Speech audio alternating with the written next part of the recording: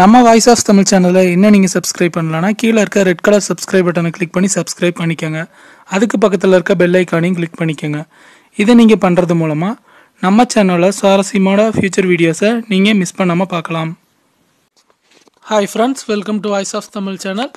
இன்றைக்கி நம்ம தேர்ட் ஐங்கிற மூன்றாம் கண் பற்றி பார்க்க போகிறோம். நீங்கள் கண்காணிக்கப்படுகிறீர்கள் அந்த வீடியோ பார்த்துருந்தீங்கன்னா இந்த வீடியோ உங்களுக்கு ஈஸியாக புரியும்.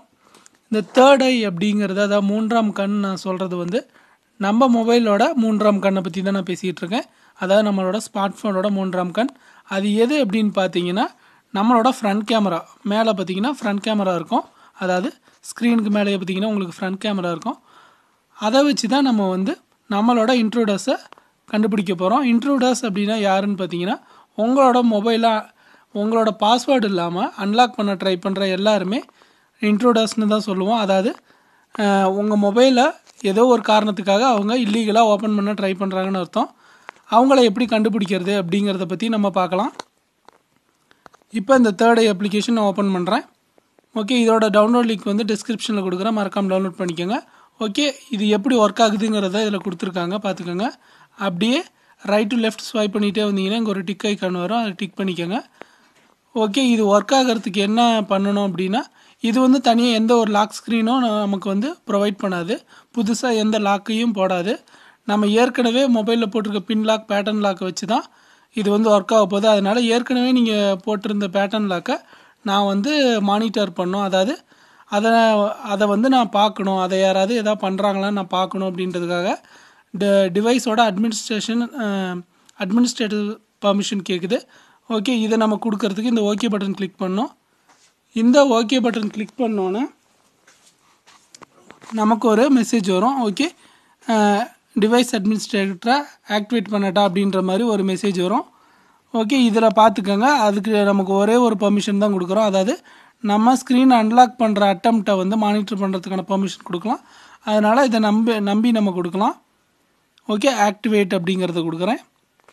இப்போ ஆக்டிவேட் ஆயிடுச்சு. இப்போ நீங்கள் ஃபோனை அன்லாக் பண்ணிவிட்டு தப்பாக ஒரு தடவை பாஸ்வேர்ட் போட்டுட்டு மறுபடியும் கரெக்டாக போட்டு வந்து பார்த்தீங்கன்னா இந்த ஃபோட்டோ லாகில் உங்களோட ஃபோட்டோ இருக்கும். அதாவது உங்களோட ஃப்ரண்ட் கேமரா மூலமாக தப்பாக யார் பாஸ்வேர்ட் போட்டாங்களோ அது ஆட்டோமேட்டிக்காக ஃபோட்டோ எடுத்து வச்சுருக்கோம். அது இந்த ஃபோட்டோ லாக் மூலமாக உங்களுக்கு தெரிஞ்சிடும், நோட்டிஃபிகேஷன்லேயும் அது வரும். இன்ட்ரூடர் டிடெக்ஷன் வந்து இங்கே ஆனில் தான் இருக்குது. அதே மாதிரி எத்தனை தடவை தப்பாக போட்டால் ஃபோட்டோ எடுக்கணும் அப்படிங்கிற ஆப்ஷனு அடுத்து இருக்குது. இப்போ நான் ஒரு தடவை தப்பாக போட்டாலே ஃபோட்டோ எடுத்து வை அப்படின்ற மாதிரி நான் கொடுத்துருக்கேன். இல்லை நம்மளே வந்து சில டைம் தப்பாக போடுவோம் அப்படின்னா 3 attempts 4 attempts கொடுத்துக்கலாம். அதே மாதிரி லாஸ்ட் அன்லாக் டைமில் வந்து நீங்கள் வந்து கடைசியாக எப்போ வந்து உங்களோட மொபைலை வந்து அன்லாக் பண்ணி வச்சுருந்தீங்க அப்படிங்கிற டைமிங் தெரிஞ்சுக்கலாம். இதை கிளிக் பண்ணுறது மூலமாக உங்களோட அன்லாக் லாகை தெரிஞ்சுக்கலாம். ஓகே, இந்த ஆப் கண்டிப்பாக உங்களுக்கு யூஸ்ஃபுல்லாக இருக்குன்னு நினைக்கிறேன். இந்த ஆப்பை அன்இன்ஸ்டால் பண்ணுறதுக்கு முன்னாடி உங்களோட செட்டிங்ஸ் போயிட்டு அதுக்கப்புறம், அதாவது மேனுவலாக எப்படி பண்ணுறதுன்னு சொல்கிறேன். உங்களோட செட்டிங்ஸ் போயிட்டு அதில் செக்யூரிட்டி போயிட்டு அதில் டிவைஸ் அட்மினிஸ்ட்ரேட்டர் ஆக்சஸ் அப்படின்னு இருக்கும். அதாவது டிவைஸ் அட்மினிஸ்ட்ரேட்டர் அப்படின்னு இருக்கும். அதில் வந்து தேர்ட் ஐக்கு வந்து நீங்கள் அட்மினிஸ்ட்ரேட்டர் பெர்மிஷன் கொடுத்துருப்பீங்க, அதை டீஆக்டிவேட் பண்ணி விடுங்க. அப்போ தான் இந்த ஆப் வந்து அன்இன்ஸ்டால் ஆகும்.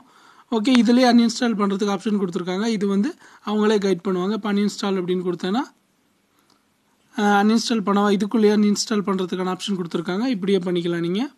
ஓகே, செட்டிங்ஸில் பார்த்தீங்கன்னா உங்களுக்கு புரிகிற மாதிரி செட்டிங்ஸ் தான் இருக்குது. அந்த ஃபோட்டோஸ் வந்து கேப்சர் பண்ணி கூகுள் ட்ரைவுக்கு மாற்றுற மாதிரி, நோட்டிஃபிகேஷனில் காட்டுற மாதிரி, அதே மாதிரி ஃபோட்டோஸ் கேலரியில் இருக்க மாதிரி ஆப்ஷன்ஸ் தான் உங்களுக்கு கொடுத்துருக்காங்க. அந்த ஃபோட்டோஸ் எந்த லொக்கேஷனில் ஸ்டோர் ஆகணும் அப்படின்ற ஆப்ஷன் கொடுத்துருக்காங்க. ஓகே, கண்டிப்பாக இந்த ஆப் வந்து உங்களுக்கு யூஸ்ஃபுல்லாக இருக்குன்னு நினைக்கிறேன். இது உங்களோட மொபைலை செக்யூராக பாதுகாக்கிறதுக்கு உதவும். யாராவது உங்களோட மொபைலை தேவையில்லாமல் இல்லீகலாக ஓப்பன் பண்ண ட்ரை பண்ணாங்க அப்படின்னா அவங்கள நீங்கள் இது மூலமாக தெரிஞ்சுக்கலாம். தேங்க்ஸ் ஃபார் வாட்சிங் கைஸ், ஸ்டே டியூன்ட்.